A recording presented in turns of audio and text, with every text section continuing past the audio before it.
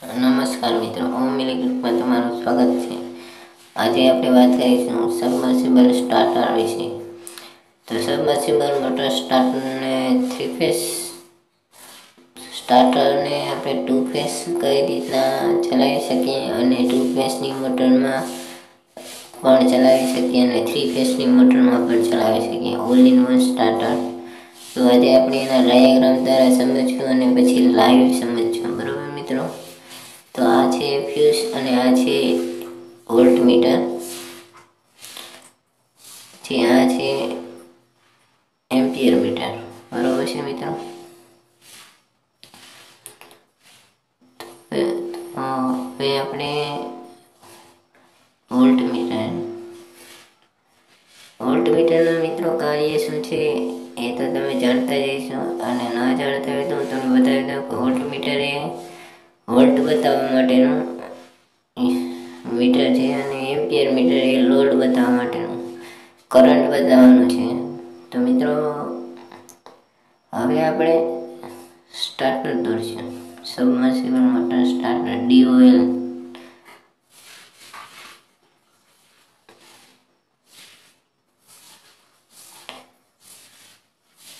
હવે આમાં જોઈએ કે મીટર એ કોઇલ છે, આ બ્લોક છે, પંજો છે અને આ રિલે છે।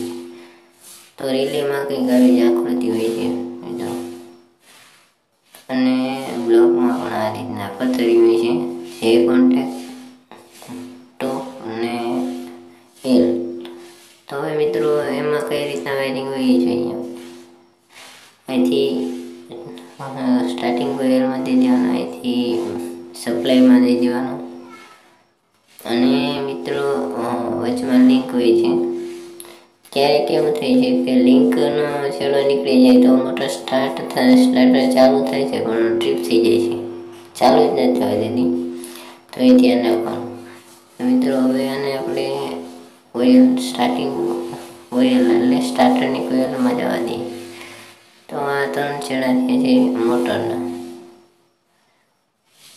અને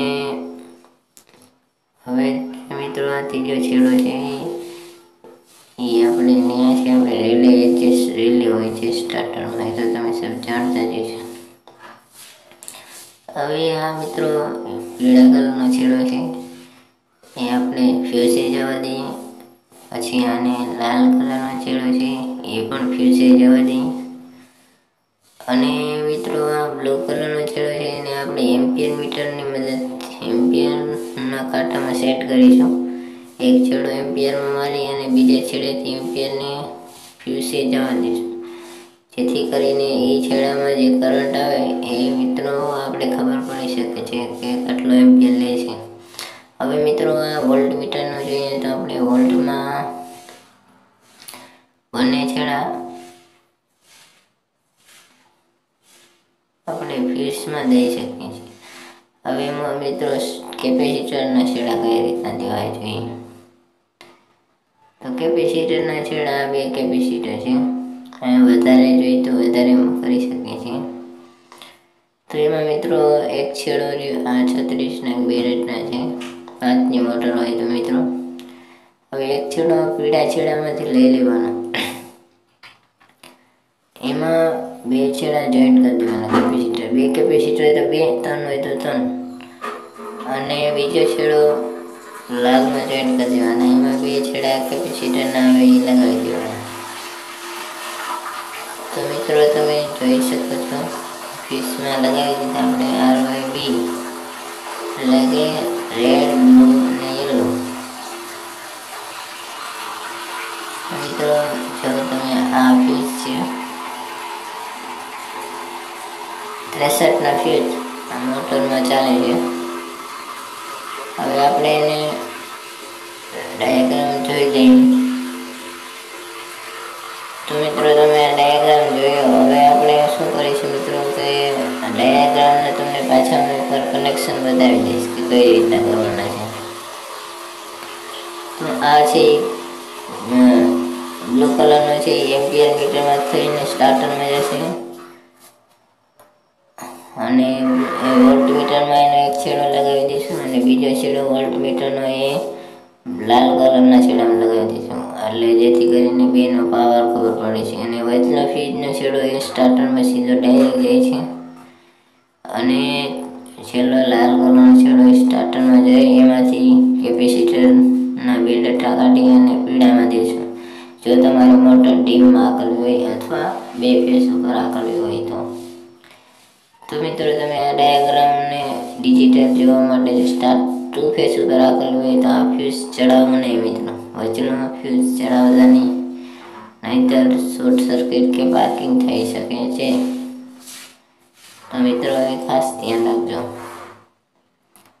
હવે જોઈએ મિત્રો કે ડાયરેક્ટ લાઈવ જોઈએ કે કઈ રીતના સબમર્સિબલ મોટર સ્ટાર્ટરમાં આપણે કનેક્શન ડાયાગ્રામ છે એ પ્રમાણે કરીએ.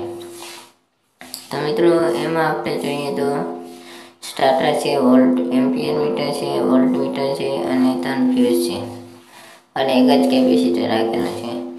હવે મિત્રો આપણે શું કરીશું કે એને કઈ રીતના કનેક્શન આપેલા છે એ તમને બતાવીશ અને કઈ જગ્યાએ મોટરના છેડા મારવા એ પણ બતાવીશ.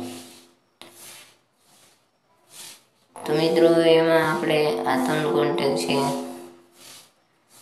એ આર વાય અને બી ફેઝ પાવરના આવતા હોય છે અને અહીંયા મોટરના લાગતા હોય છે. અને મોટરમાં ક્યારેક એવું થાય છે કે તમે 2 ફેઝ ઉપર આકલતા હોય તો 2 છેડા હવાર કરવા પડે, તો એ 2 છેડા આ લાલ અને પીળો આપસમાં બદલી નાખવાનો, જેથી કરીને તમારી મોટર સ્ટાર્ટ થઈ જાય. નહીં તો શું થશે, મોટર અવરી ફરશે અને પાણી નહીં આવે. તો મિત્રો એ ખાસ ધ્યાન રાખજો, બરોબર છે. હવે જોઈએ આપણે વાયરિંગ કઈ રીતના છે, ઓલામાં ડાયાગ્રામમાં તો જોઈ લીધું, પણ આ જોઈ શકો છો તમે એમ્પિયરનો કાંટાનો છેડો આપણે આમાં વચલા છેડામાં લીધો છે, જેથી કરીને ડટ્ટા ક્યારેય મારવા થાય તો એડજસ્ટ થઈ શકે છે લોડ પ્રમાણે. તો મિત્રો હવે આપણે બ્લુ કલરનો ડાયરેક્ટ છેડો છે એ એમાં વોલ્ટમીટરનો લીધેલો છે અને બીજો વોલ્ટમીટરનો છેડો લાલ વાયરમાં ભેગો લીધેલો છે. તો તમે જોઈ શકો છો કે કઈ રીતના મારેલ છે અને ડટ્ટાનો છેડો આમ મારેલ છે.